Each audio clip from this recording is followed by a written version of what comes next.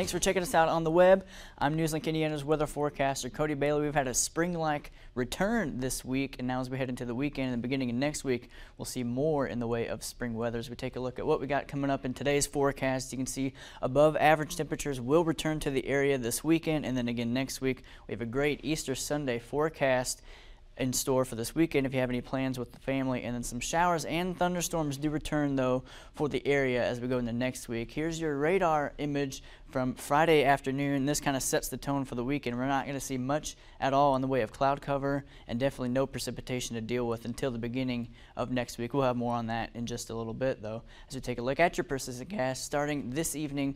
Friday night at around 11 p.m. Some clouds in the area. I think we'll stay mostly clear overnight tonight as we move this into motion. This particular model is a little bit aggressive. I don't think we're going to see any rainfall tonight or throughout much of the weekend for that matter. As we stop here at 8 a.m. Saturday morning, you can see some showers off to the northwest, but that's not going to pose a problem to us at all as we keep moving in time, stepping into early morning, or early afternoon, sorry.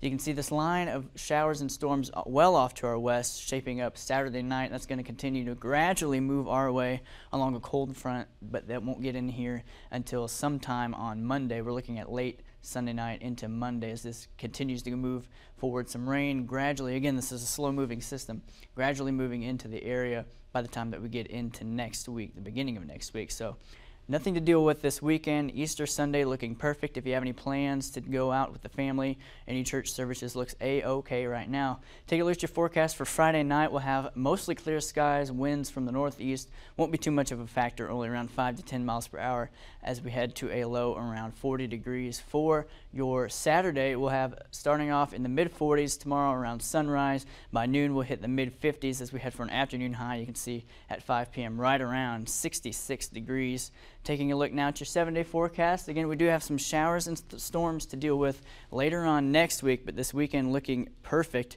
near perfect as we hit into the 70s on Sunday again for Easter Sunday. So if you have any plans with the family, certainly take advantage of that day because we have some showers coming into the area on Monday ahead of that cold front. High still in the upper 60s to near 70. Clearing out on Tuesday with still temperatures up in the upper 60s.